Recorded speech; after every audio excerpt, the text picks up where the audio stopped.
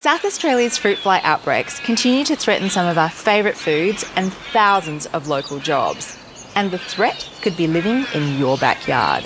But there are things you can do. Know what restrictions are in place in your area. Pick ripe fruit and vegetables immediately. Pick up any fallen fruit and place it in your green bin, not in your compost. Protecting our state from fruit fly is in your hands and starts in your backyard. Find out more today.